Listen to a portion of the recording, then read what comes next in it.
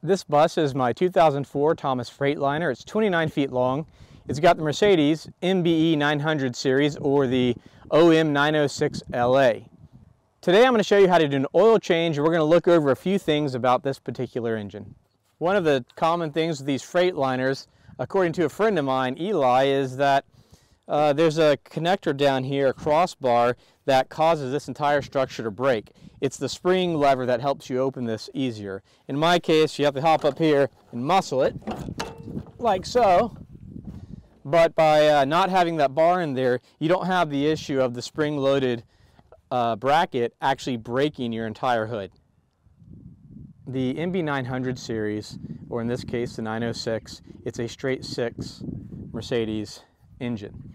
It was made by Detroit Diesel, so the parts are very common and readily available in the US, though there are fewer places that carry this compared to something like the 7.3s or the Cummins variant. It has a turbo right here, alternator, there's your oil, which is going to be a cartridge filter, and there's a few things I'm checking on this bus right now. I just ran the engine so that it would be warm enough to do an oil change, and one of the things I noticed is that there's a lot of resistance on the fan. This has a thermal fan clutch, so what happens as the engine gets to operating temperature, it will engage the fan. Well, in this case, it's actually very well engaged right now and always, even though the engine never got to temperature. So that's something that I'm going to have to take a look at and probably replace that whole assembly in there. So the fan will come off and I'll replace the fan clutch. That's going to give the engine quite a bit more power. I've got a couple things that I've been resolving on this bus. This one here's got some power steering fluid leaks and here, so I'm going to dive into that at some point. Looks like this mic could be replaced as well. This has got the cover off of it, and these are the injectors. These injector lines had an issue, and these have not been updated. There's new ones that have some damper on there that apparently makes them more reliable. These were prone to leaking apparently. This particular bus is 210 horsepower. This had factory AC, but the clutch has been bypassed, and basically a smaller fan went onto there, and that resolved that.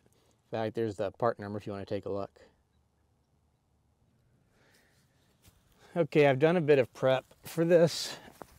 I do not like using a 5-gallon bucket, but in this circumstance, I've got to do it. So what you're going to need is an Allen wrench. I'll try to get the proper size so you'll know. Put it in text. But that's going to go right there. I'm using this as a little cheat to break it free.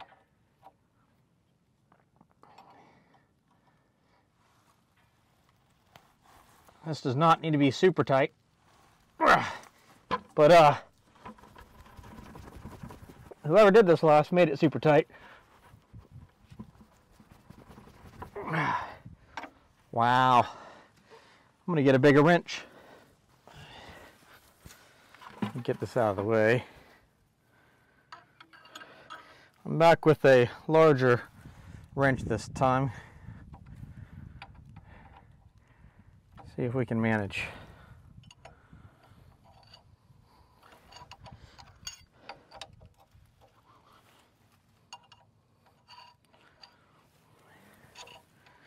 Now when doing this, make sure your Allen is the correct size, and then it's better to have kind of a swift knock than a slow pressure. Oh, well, that was terrible.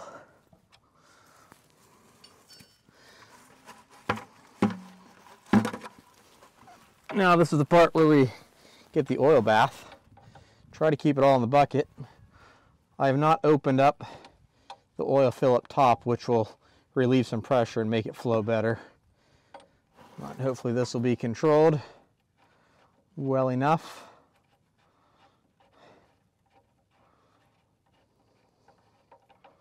As I get to the end, I just keep pressure on it. I'm free of the threads right now, and if you drop in the bucket, cool, but let's try not to.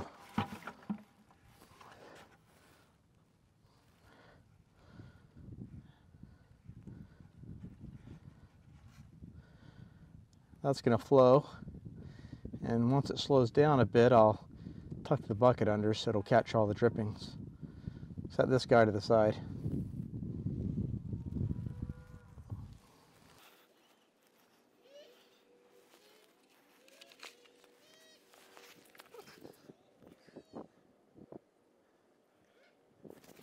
And if you fill up too much, you better cover it back up. Be ready to do that. I was not ready.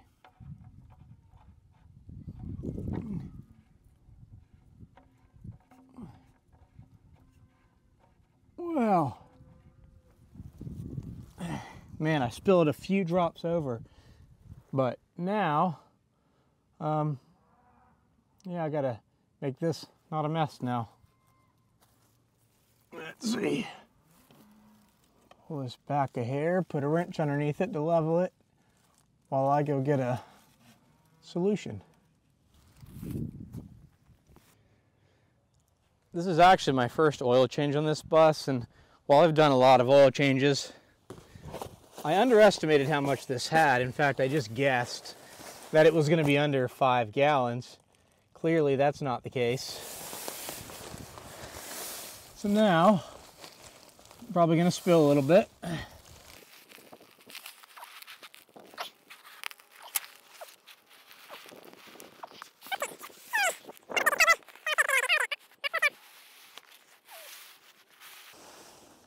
All right, a little bit of problem solving.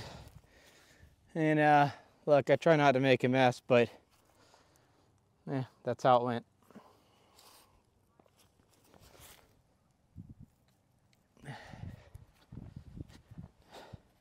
Now when I'm doing this on the road, I always have 2 of these empty containers that I use so that I can work out what I'm going to work out right now. Yeah, I've got my snow boots on for Florida. We got down to 30 degrees last night. It's getting pretty serious. So this is going to be a mess because I made a clerical error.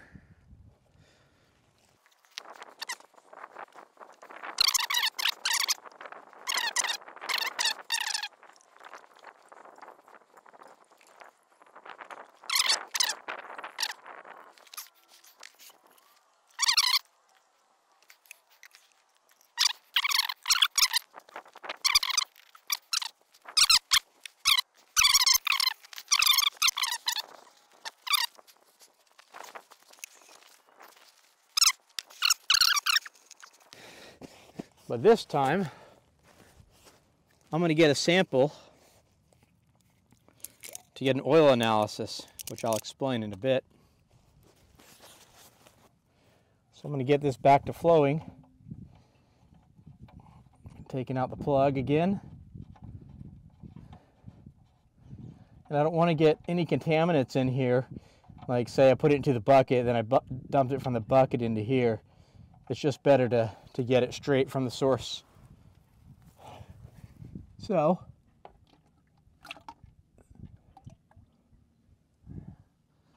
there we go. Now I have an oil sample, which I will send out for analysis. Okay, we're going to install an easy oil drain valve. I've been using these for a couple years, 3-4 years now. I've got it on my shuttle, 7.3. And I'll show you how this works. We can let this drain for a long time, but the sun's setting, so I'm going to expedite this a little bit for the sake of video. I'm actually parked at an ideal angle, so it's tilted back towards this corner anyways. 2 of those parts went right together, just like this. They have O-rings sealing them together. So looks like this one is just as simple as turning it, snugging it down. Had some issues with the easy valve, so I'm doing a little bit of testing. I'm gonna put some oil in there, and with that easy valve secure in place, make sure it doesn't leak overnight before I fill the entire thing. We'll get back to that tomorrow.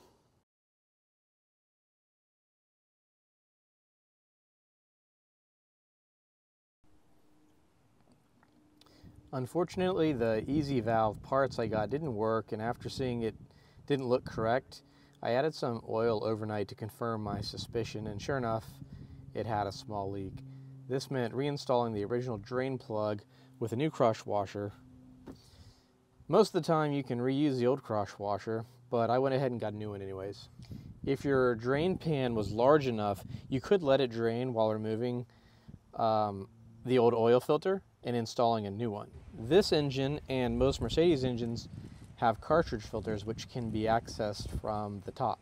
I'm a big fan of this style filter. Use a 36mm socket to remove the filter housing, pull the old filter out, and drop into a bag. Also get the old O-ring out of there. Install new O-ring, which is easier with 2 hands. Install the new filter into the housing, and then screw it back into the engine by hand, and then with a socket. Make sure you don't over tighten this. I did the rest of this off camera because I got busy and about a month went by, but what you're going to do in the last step is pull that cap there, and you're going to put in about 7 gallons of oil. At that point, you want to run the engine for a little bit, turn it off, and then start checking your dipstick to make sure that you have enough oil. If not, then you're going to add a bit more. Probably going to be about 7.5 gallons, as that is the capacity of this engine. While this video is not designed to be an infomercial for the easy valves, I think you can see why it makes a lot of sense. For people who are traveling full-time on the road, you're able to pull up to an AutoZone or something, purchase the new oil. Again, you're going to have your old 2.5 gallon jugs.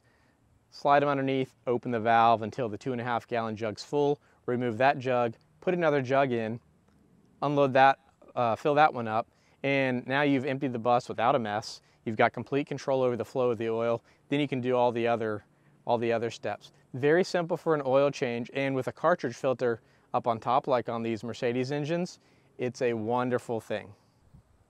As I continue working on this engine and this platform, I am going to do some more storytelling, telling some of that. You'll see some part numbers below in the description, make it a little easier for you to get these parts. That's something that's oftentimes super difficult to find for some reason online. If you go to a Freightliner dealer, it's pretty simple.